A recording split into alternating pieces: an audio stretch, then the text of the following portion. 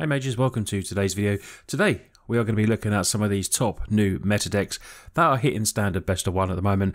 Now with the new set just released, the Lost Caverns of Ixalan, we hopefully get some spicy cards going in here. And for me, I've played a bit on the ranked ladder and it's certainly shaking it a bit up, and which is very refreshing and lovely to see.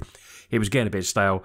I love it when a new set comes out, put some spice back into it, and yeah, we can all enjoy playing standard again. But today, these are different meta decks, some of them. Really interesting to see, like, people are trying different archetypes and everything like that. So these have all had, you know, really good percentages, lots of gameplay played with them.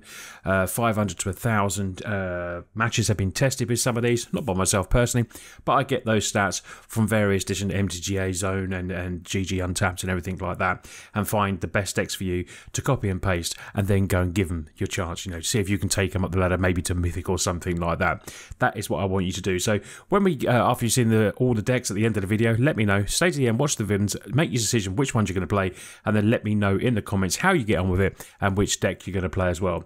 So without further ado, let's get on to looking at today's decks. So today's first deck is a very cool Rakdos ramp deck. Now, first deck, this has a lot of really powerful cards in. As you can see at the top end, what are we going to be ramping into? So, Atali, the best dinosaur probably around, even though we've just had an influx of dinosaurs in there at the moment. No new dinosaurs are making this, but Atali is just a game winner, isn't it? It's very powerful, 7/7 with trample. Also has that little transform at the bottom, but I've never transformed it myself. I've always got the job done when a tiler gets in there and you're exiling cards from the top of libraries and then just casting them as well for nothing. I absolutely love Atali. Very powerful, legendary.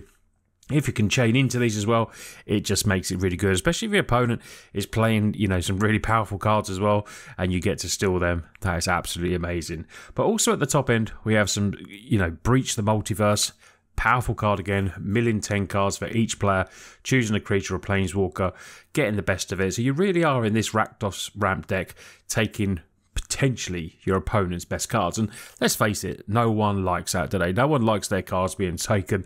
So Breach the Multiverse and Atali do that job very well. And yeah, two very powerful cards. Also at the top, which I love to see in it, is Chandra's Hope Beacon. Doesn't really get played enough for me. The +2 add 2 mana in combination, so you can, you know, you've got big spells here, so you could use that if you need to, or potentially to play another smaller spell, a bit removal spell or something like that. +1 exile on the top 5 cards to enter you may play an instant or sorcery. Now we do have a few instants and sorceries in there, 11 instants and 8 sorcery, so 19 cards to hit with that, which is pretty decent. You can see the CMC average on this deck as well, 4.3, so it's quite high, which is why it runs 26 lands as well. Also in there is Virtue of Persistent, nice bit of early removal with Locthwain, and then what you're milling away with the Breach and stuff like that, Persistence will just nick it. If you lose your Atalis or something like that, you can get that back into play for yourself as well. Other creatures in the deck, we've got a single Sheoldred in there. If we can flip it to the scriptures is good, because that's another way to take all creature cards from all graveyards when you're milling with Breach. This flipped into the scriptures is perfect for this deck. If not, you've got the 4/5 with Menace on there. When it enters, they have to sack a non-token creature or planeswalker as well. So none of those little wedded announcement tokens or anything like that are going to go. If you're playing like the dinosaur against the dinosaur decks, you might get a big dino out of it. But normally, you're going to get something, you know, fairly decent with this. There is a Decadent Dragon in there as a 4 as well. Expansion Taste, exile the top 2 cards of opponent's library. As you can see, it's a ramp deck that really attacks opponents as well. It's a cool deck, I must admit. And then you're going to be going with a 4/4 Flying Trample Dragon for 4 mana. When it attacks, create a treasure token as well. So treasure tokens are very helpful if you can get this down early, because if you're missing your ramp, we've got a single Ironcrag in there. We've got a couple of Celestus as well. Make treasures with big score, which is nice as well. So more ways to potentially ramp in as well. You can get that down and hopefully get to some of your powerful game-winning cards in this deck. Removal. We have a cut down in there, single cut down, 3 Go for the Throats, 3 Sheoldred's Edict as well. A couple of Brother's End that can attack artifacts as well, but 3 damage is a nice early sweeper against mono white potentially, mono red, anything like that. And then we have Burn Down the House that we can use for the little devils if we want to put a bit of pressure on or need some blockers, or we've got 5 damage to each creature and each planeswalker. So this is our pseudo Wrath, but you know, you've got to bear in mind some of the dinos do get very big, but still, this is nice for the deck and can do 2 jobs, which is very nice. Land base for the deck. Lots of different lands, Blackleaf Glitter, you know, heavy rare lands as you do see in these top meta decks. This isn't budget version decks. Now, if you didn't see the recent video from a couple of days ago, which was 0 rare new decks that I've put together for this new standard, please go and check that out. There'll be a link down below. After you watch this video, please go and show that some love, appreciate it, and get yourself and just try some really fun decks, and you'll be surprised how powerful they can be with 0 rares as well. But yeah, this is Mekta Rakdos Ramp. You can see I've got this one crafted. I've been enjoying playing it, and I would definitely recommend giving this one a go. But let's get on to the next deck. Now we're going to Pirates. Izzet Pirates? Getting some sweet results. This is obviously some lovely new cards from Ixalan. One cool card is Breach's Eager Pillager, 3/3 first strike for 3 mana. It is legendary, but when it attacks, you choose one that hasn't been chosen this turn. So a little bit of ramp in a treasure token. Target creature can't block this turn, or you exile the top card of the library and play it. So this has, you know, great stats, 3/3, and has first strike as well, which is, you know, really nice as well, killing some of those early creatures. And you get a choice of those abilities, which is, you know, those are really nice. Treasure tokens are always helpful. Getting through with some damage is nice when target creature can't block, in case they got that single blocker or anything like that. So Breaches is a really sweet goblin pirate, and just look at it. Yeah, it just looks naughty, doesn't it? That pirate holding that skull up as well. Also in the decks, let's have a look at what creatures are. Now, first of all, we're going to have a look. It's a heavy creature deck. When you see like decks like this where they have creature types, this has 26 in there and has 26 pirates out of the 26 as well. A low CMC though of only 1.9, so it's stretching going here with 21 lands, which is, you know, rather low, but it has a very low CMC. As you can see, the top end is a couple of 4 drops, but there's a plethora of like 1 drops and 2 drops in this as well. So the next creature we look at is the Larcenist. Cardsale Larcenist, human pirate, flying, ward 1, nice, not legendary, which is sweet as well. Ends battlefield for each player, choose up to 1 artifact or creature that controls. For as long as this is on the battlefield, the chosen permanent becomes a treasure artifact as well and loses all its abilities. So you basically get to take that out, and they might have to use that treasure artifact as well. So yeah, then it goes. But 4 of these in there, and the ward 1 helps with this down as well. So they have to pay a little bit extra to get rid of our Larcenist. Then we have, I love Malcolm. Malcolm's in standard now. Love it. 2/1, flash flying. Combat damage from player, but a chorus counter, and then you can draw and discard if they're 4 or more. Without paying its mana cost as well, you may discard a card without paying, casting it, which is really, really strong. And it's a flash flyer, 2/1. I've been using this in my blue-white flash deck, and yeah, I'm really liking Malcolm. I pulled a foil one in paper as well, which was pretty sweet. This other human pirate comes in. Lots of new cards in this deck, very much, definitely different to the last deck, but this ends battlefield. Look at the top 4 cards. You may reveal an artifact or pirate card, so very on theme for this deck. You get a 2/1 for 2 and then siphoning through your deck, which is helpful to go and try and find what you need as well. And you obviously 4 of these in there are really good uncommon for this type of deck. The Shooner's in. So I've played this in a different deck. I played it in mono blue. When it's on the field early, it's really good. That's what I found, because it's only crew 1, 3/4, and when you get to the creature that crews it, they get to explore as well. So go through your deck, maybe get a counter on, but because it's crew 1 and you're getting that 3/4, it makes it very good, I feel. Anything like your Spyglass Siren can crew it straight away down turn 1, turn 2. You've got your Goblin Tomb Raider as well with the 1 power turn 1 that can then follow into that turn 2. So yeah, with the crew 1, this is a really probably quite underrated card. And I was a bit in it when I didn't draw it and it played. It wasn't so impactful, but getting it early on, it's very strong. Then we have Captain Storm, the Raider, which is the legendary creature. Just a couple of these in there. Ends a battlefield under control, put a 1/1 counter on target pirate control. And as you saw, we have 26 pirates in here causing damage to our opponent. Other, red spells that generally go in an Izzet deck, Kumanu's good. Second one comes with a creature, and it makes a creature as well. Obviously not a pirate, but still a very strong 1-drop. And then when you're playing, you've got treasures and artifacts and stuff. Vault Surge is a really good bit of removal. Last card was the Frenzy at the top end. Just a couple of these. 1 less to cast for each creature you attack, so potentially could cost 1 mana, 5 damage. Deals with Shelly, doesn't it? Shielded that lovely 5 damage to get rid of that off the field, and probably some really good dinos because they are about. Now, This, obviously, is a creature-type deck, so Cavern of Souls can come in here, choosing Pirates, be a nightmare for all, any type of creature-type deck where you've got heavier, like we got Pirates in here. The Cavern of Souls makes them uncounterable, which is just a nightmare. The control decks are going to have to be running Field of Ruin, Demolition as well to be able to deal with Cavern of Souls, because if these decks really do take off, control is just dies, doesn't it? You can't counter anything, but you do have your Wraths, which obviously does help in that, but you need them quickly. Aggro decks like this can really put you under the pressure. But Pirates, very interesting to see. Lovely to see this type of deck in the meta as well, and doing very well.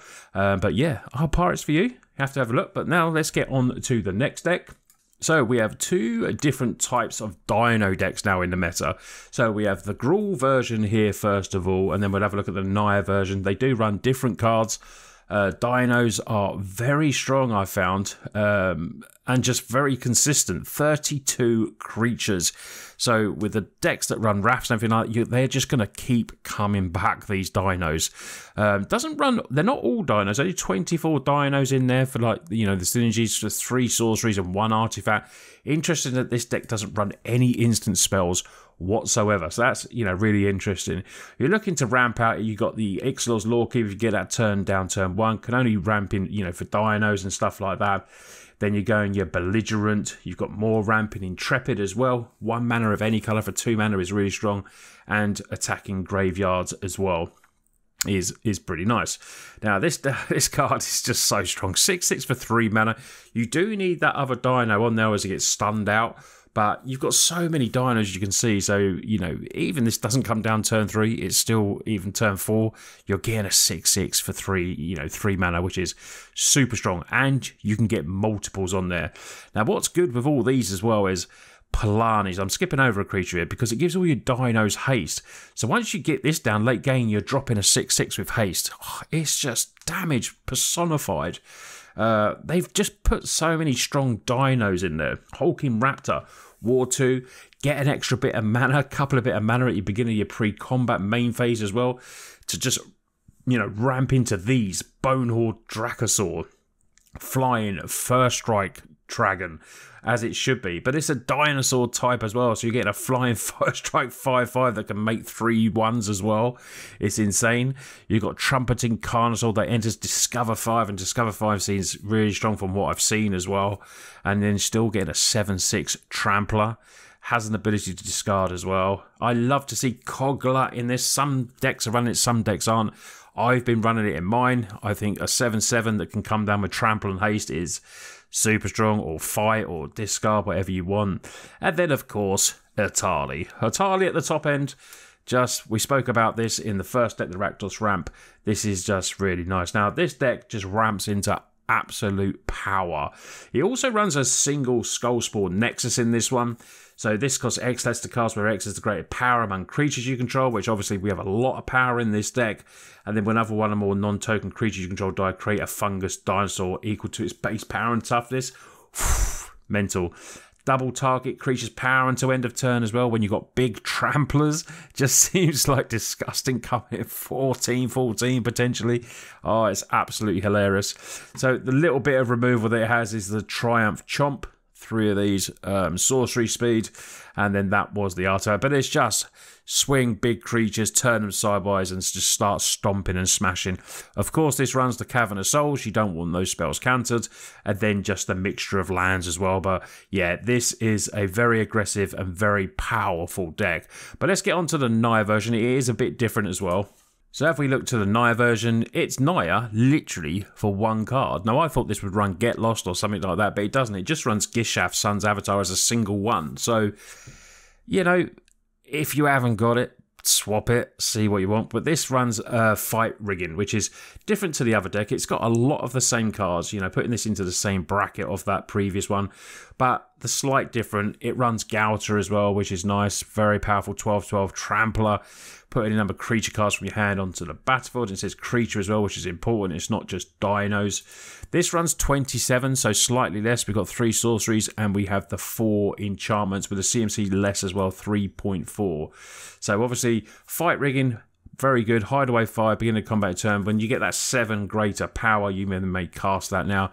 You know, in this deck, it's going to be very easy. You still got the 4 Hammer Skulls at 6, you know, 6 6s. The ramp the same, the Lore Keeper, the Pentologist, still with Chomp as that bit of removal because it's on theme. And it literally just runs a few different cards. Rampaging Raptor, Trample, Haste as well. So you see, it's a mixture. You could probably mixture these 2 decks up if you haven't got all the cards. But obviously they won't get, you know, it's not definite that they get the performance and the stats that obviously these have been getting, which is, you know, up to 60% win rates, and they've been tried and tested over 500 plus games or whatever, but been doing very well. But yeah, this deck, I'm not going to say too much more about this because there isn't much difference. It runs 1 less Cavern of Souls for some reason. It doesn't run the playset, runs 4. But I suppose that's literally because 19 dinosaurs, which is still a lot. But they dropped 1, whereas the previous deck obviously ran more. So, but if you want to run your 4th, I'm not going to say, you know, I don't think that would make too much difference to the deck and the way it performs. But yeah, slightly different. A couple of different cards. Splash in the white for Gisath in this. But yeah, Naya Dinos. The Dinos are everywhere in Standard at the moment. So the last deck we look at is my sort of deck. It's an Esper mid-range deck. Really, you know, Rafine is a very good card, as we know. It runs only a couple of new cards, but this obviously is a deck that always performs really well. So the new additions that we're going to look at that is put in is just a single Get Lost. I found this to be really good, and the map tokens are not a really bad thing to give to opponent. 2 mana instant speed, enchantments, creatures, or planeswalkers. That choice is just really, really strong. And it's another deck that runs this, what I think is a bit of underrated card, but maybe it's not because people are using it, is the Schooner. Crew 1, tacking in, and then you get the Explorer as well. So you've got the early creatures in here. Forgot the other new card that I've been loving. Deep Cavern Bat. So 1/1. Good for a crew in as well. Ends battlefield, look at target opponent's hand, then you get to exile that until this leaves the battlefield. It's evasion, it's got flying and lifelink as well. So still a very, very strong deck. Now, it still runs like the legendaries. You've got your Denix, you've got your Urtais, counter or kill, whatever you want with that as well. Very nice. Removal, cut down. But what I like about the version of this as well, Esper mid-range, is the Virtue of Loyalty. I love it. Putting that 2/2 in when the Virtue of Loyalty is on there as the enchantment, it just builds everything up just so quick with your flying and ward 1, putting the counters on each time, and obviously this can get counters itself. Making the tokens with Wedding Announcement, the Wandering Emperor, and everything. It just builds up everything so much, which is why it runs the full 4 of in this deck. It's a very strong card, Virtue of Loyalty. It's between that and the Black Enchantment. They're definitely my 2 favourites. It's hard to switch between the 2, but I just do. Yeah, I love them just both as much as they are. Removal, we've got Go for the Throats. Like I said, cut down, get lost. No mass removal in this, but we do have ways to deal with creatures. Wandering Emperor can do with it as well with the -2. And then, like I said, you've got Urtai, which deals with it as well. So still plenty of removal. And this deck, just has a bit of everything. It has the card draw, potential more with Mastermind, counter spells, attacking opponents, hand, stopping cards in graveyards. It just has a bit of everything in this deck, which is why it's so consistent. We all thought Plaza of Heroes was going to be up for the Banhammer, but not. This runs 2 now, not the 4. But then so many other rare lands. I mean, this is just a rare fest. Esper mid-range is always a rare fest, but like I said, always chopping in the good results in here. When you got Rafine, it's got the evasion, it's hard deck, but with some big flying, dinosaurs around, maybe it's not going to get through so much, but it's still knocking in the results. So it really depends what deck you're more comfortable with, whether you like playing this type of control deck or you like playing creatures swing sideways. But please let me know which of these 5 new meta decks that you're going to play. I'd love to know which ones you liked and which ones you're going to give a try, and then let me know how high on the rankings you get as well. Hopefully you get to some mythic ranking and start smashing your opponents, which would be really good to see. Now, I always just want to give a shout out to my Patreons for this. They give me all that extra support. So if you want to become a Total MTG Patreon, you get to see the deck list early, everything like that. sometimes play with me as well. We play Arena and stuff like that, if the program matches up, of course. We know what that's like. But yeah, there's some tiers there. Just go and check it out down below. And as I always say as well, if you want to get these cards in paper, check out the channel sponsors, which is Cardmarket. Just go and click on the link and go and have a look at their site. They are the largest marketplace in Europe for buying cards. But yeah, I just want to say thank you again. Liking the videos, commenting, I just appreciate that so much. Hello to the new subs that we picked up from the last few videos as well. Welcome to the channel. And you lot enjoy the rest of your day.